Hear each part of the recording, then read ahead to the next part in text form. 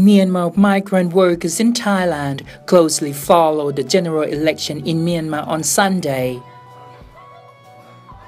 It is estimated that less than 5% of Myanmar citizens went back to their home country to cast votes. Most of them in Thailand's central Samut Sakhon province work in fishing industry.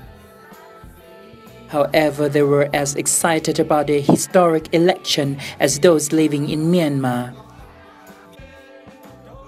Gathering together, they wore red shirts in support of NLD's Aung San Suu Kyi. They were monitoring news closely via internet and TV in Thailand. They shared with their fellow countrymen that election would bring changes to the country.